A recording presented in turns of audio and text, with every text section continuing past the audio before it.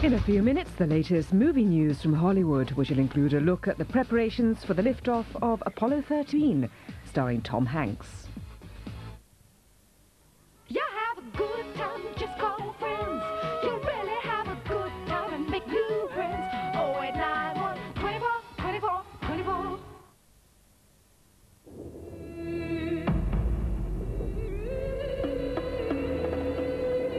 A glass of the unusual, sir? What is it? Enigma Draft Lager from Guinness. Very smooth. I have to go now. My giraffe is on fire.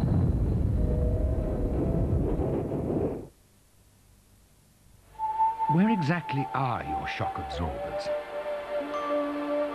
Would you know if they needed replacing? More to the point, would you know if they didn't? At ATS, we guarantee we'll only replace what needs replacing, and at a price you can afford. People say you're lucky to have shiny hair, but there's more to it than luck.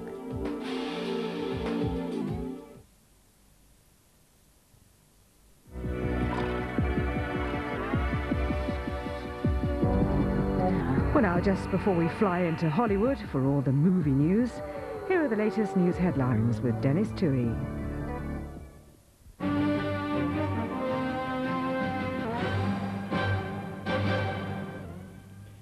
An 84-year-old man from Banstead in Surrey will appear before Epsom magistrates today, charged with 4 counts of murdering Jews during the Second World War.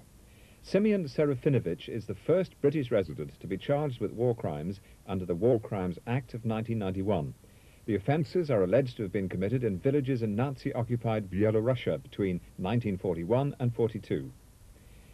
The first Bosnian Muslim refugees from the fallen enclave of Srebrenica have started to arrive in Bosnian government-held territory. Bosnian government radio reported that about 1,000 women and children, separated from the men by Serb forces, had arrived at Kladanj, about 30 kilometers southeast of Tuzla. Many had made the journey on coaches and trucks that had been ordered into them by Bosnian Serbs, but some 80 women and children had to walk the 50 kilometers from Srebrenica.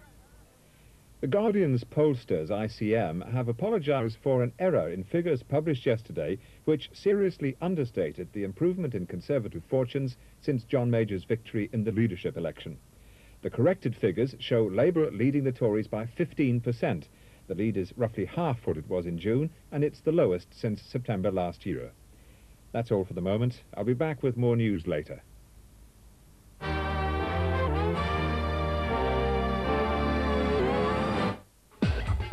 In half an hour, America's Top 10, followed by Sport AM and coverage of the Golf Championships in Ireland.